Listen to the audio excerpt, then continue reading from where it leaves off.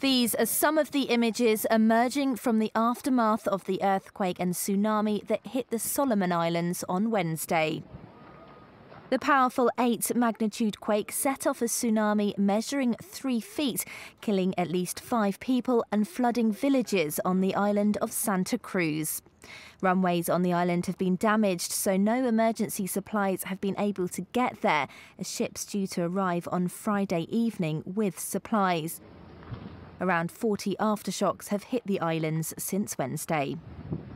This plane carrying the Prime Minister Gordon Darcy Lilo was forced to turn back as another aftershock hit. Acts of God that, basically beyond the control of humanity.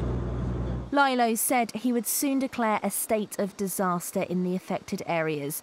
Hi, I'm Lisa, the news editor at ITM Productions, and I'm here to introduce this guy. This is Phil. Hi, I'm from the team at Truthloader, a YouTube channel dedicated to investigative and citizen journalism. We're also live every day with our Google Hangouts. Make sure you don't miss out on any of the cool stuff going on the other side by hitting subscribe now.